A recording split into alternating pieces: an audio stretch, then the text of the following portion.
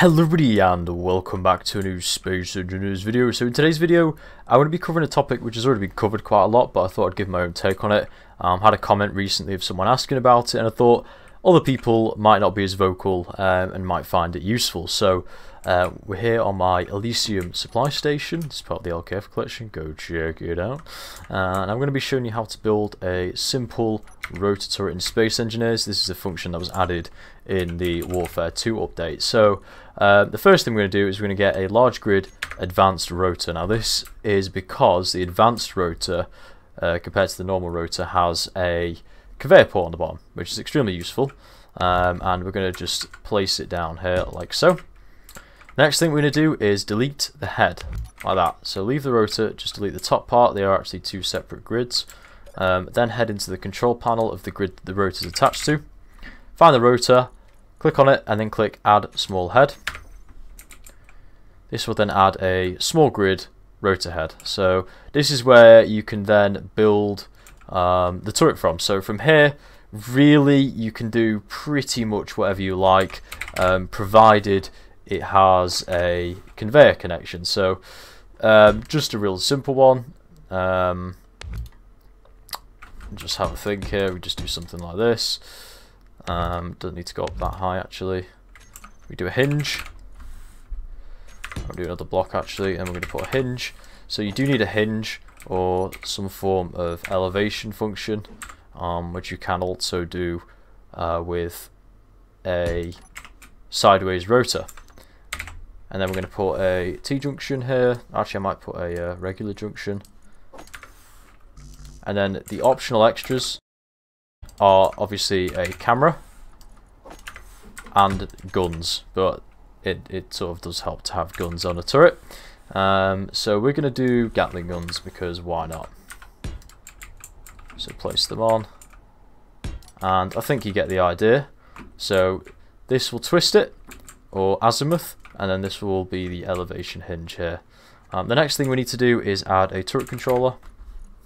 Now this can be either on the large grid, or you can attach it directly to the turret itself. I'm going to attach it straight to the turret actually. Don't normally do it, but it will just save us a little bit of time here.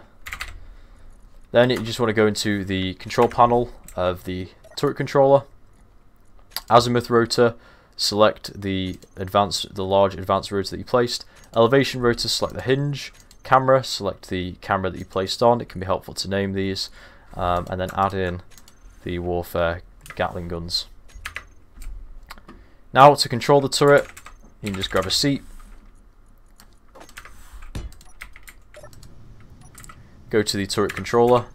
You can actually add it to the G menu, and click control, and now you have control of your turret. And you can actually exit out and still control it.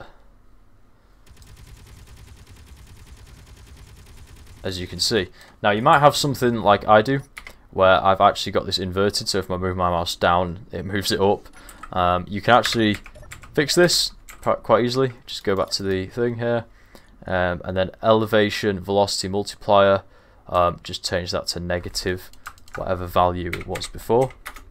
So in this case negative 18, and then it works correctly. And there you have a very basic small grid custom turret. You can also do this with large grid as well, but I feel like most people are doing it with small grid. You can actually place blocks on this if you so wish. Just be careful not to get in the way of the hinge, because it does get a little bit messy if you start to get in the way of the hinge. So you can get away with certain things. Really, you'll just have to play with it to figure out what you can get away with. But it sort of tends to depend on the mood that Essie's in at the time, to be honest. So you just do some basic. I'm just going to do really quick basic. I've only got a couple blocks here.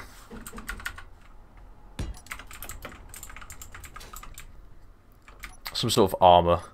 I don't know. You get the gist. You can make it look pretty. Let's just give you another showcase. There you go. I'll show you a few examples now of some custom turrets on other ships that might give you a little bit of inspiration. So yeah, let's have a look. So I did some quick touches to the little turret we built earlier. Just thought I'd spend a minute on it, make it look not like an eyesore. Put some heat vents in the back, give it a nice blue tone, and then put some grates around it. As you can still see, it's still fully functional, but it just sort of, I don't know, looks nicer. So yeah, let's have a look at some examples of custom turrets on ships on the workshop. I'm using ships that I'm familiar with, so I can explain it a little better. So here is my Falcon class gunship LKF collection. On the ventral and dorsal side we have a pair of these autocannon flak turrets. So these actually use the large small grid rotor head, and then a large small grid hinge head. So you'll quickly figure out there's many different combinations you can make in terms of sizes for a turret here. And then this is attached to a pair of autocannons at the front, and then it has like a basic grated window thing. This is the Talos by myself, Omega, Reaver and Yoshi. And then here we have the turret, custom turret pairs, Gatling turret pair things we have. So these are actually again on an advanced rotor with a large small grid hinge, and then the small grid hinge head attached to a pair of Gatling guns. And this doesn't actually have a camera, so these are actually AI ones. So another thing you can do is actually use the AI to pilot the turrets. You can do that through here, enable AI on or off, and then you have, similar to the Gatling and missile turrets, you have all these different settings here. You can set it to target a specific system class as well, which is pretty cool. Another thing about these is they just have a little bit of armor shielding. Something you may want to consider is the custom turrets are typically a lot harder to fix and repair, especially in survival, so that's definitely something to keep in mind. However, they can be a lot more deadly and take up a lot less room relative to other turrets. Here's Reaver's station defense vessel that he built for the previous video, which was actually the build challenge, and here he has a 6-barreled autocannon heavy flak turret, and as you can see, this has a large small grid hinge head, and then a large small grid rotor head, and then a large grid advanced rotor there. So that's another different combination as well. This obviously has 6 autocannons, so this is a very deadly turret, along with a lot more armor, so it can take a bit more of a hit. And then finally, another interesting variation I have on my orange gunboat, which I built for, I think it was a challenge, I can't remember. But this is an autocannon turret, and this is using a advanced rotor onto a large small grid rotor head, and then a large small grid hinge onto a large small grid hinge head. And then I actually use a connector here just to get the connection points. Just thought it'd be a bit easier. And it also has quite a bit of HP. That's my phone, my bad.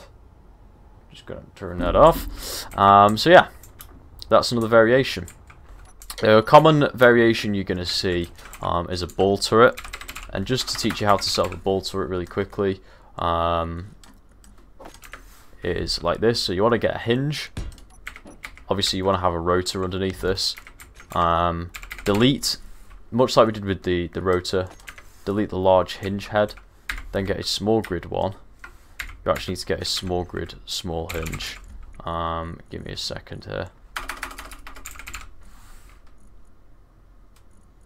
This one. So just the hinge part, and then you actually need to place it, like literally like place it in the middle here.